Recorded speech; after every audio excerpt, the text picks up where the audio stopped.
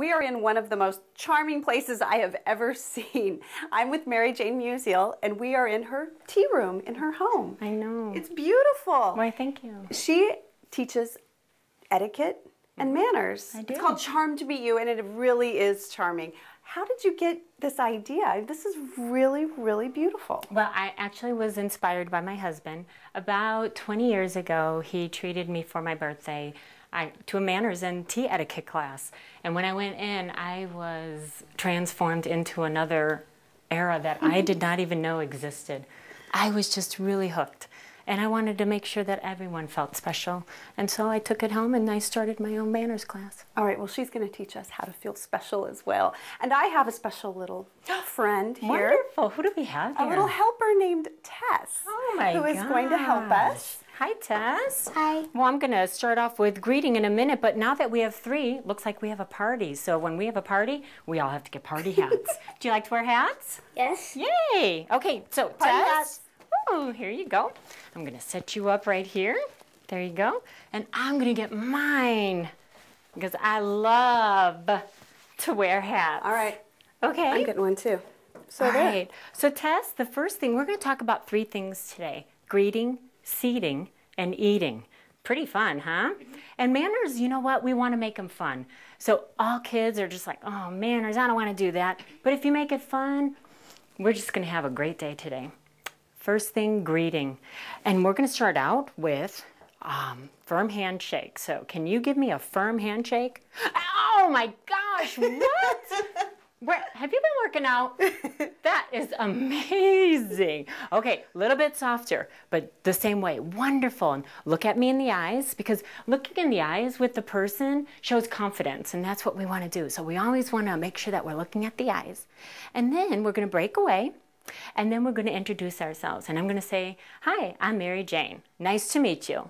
Hi, I'm Tess. Nice to meet you. Wonderful. Okay, really that simple. Keep it really simple and easy so you're always wanting, when someone comes into a room, get up, put your hand out, shake it, and introduce yourself. And 8 years old is not too early to teach your child how to do that. I'm so impressed. Wonderful. Well, it looks like we're off to a great start. Okay.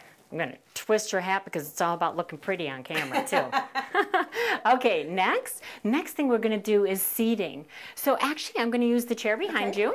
Okay. Hold the chair And up. Tess, so I'm going to share a little bit about what we're going to do first. I'm going to have you come in from the right-hand side. So you're going to be walking up to the table as if you're going to sit down. And I'm going to pull the chair out.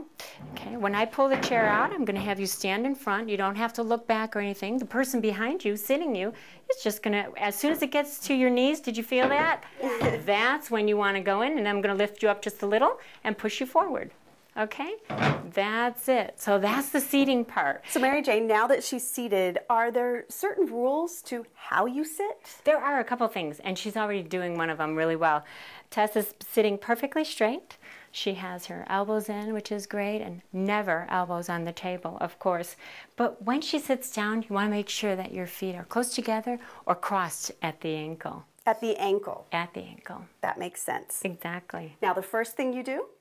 For the napkins, we're going to take up our napkin, put it straight in your lap, and have the fold for you, towards you. That way you know, is it the tablecloth or is it the napkin that you're going to be using?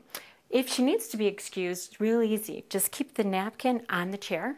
Leave it on the chair. And then when she comes back, she can pick it up. And because that tells everybody that she's still going to use their napkin. Now, what about when you're completely finished? When you're finished, just go ahead and put it on the left-hand side.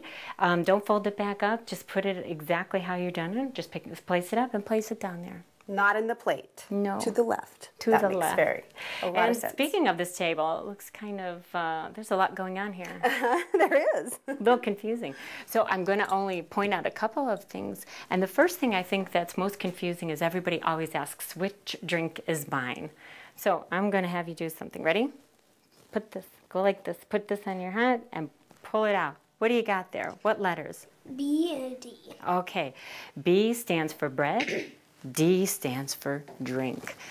That's huge, especially when you're at a banquet table and you've got all sorts of place settings and you're not sure what's What's yours? Right? What's Was not? that helpful? That was hugely helpful. I learned something today. Wonderful. Well, That's amazing. looks like we're ready for brunch. So let's call Chef David and see if he's ready and got something for us. Chef David, we're ready for brunch. What have you got for us?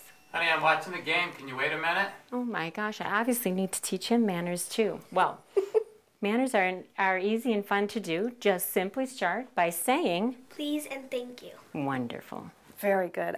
I'm totally impressed, and I learned something today. I hope that you did too. Thank you so much, Mary Jane. My pleasure. If you'd like to learn more about Mary Jane's wonderful classes, Charmed to Meet You, just go to our website, fusionnw.com. Thank you.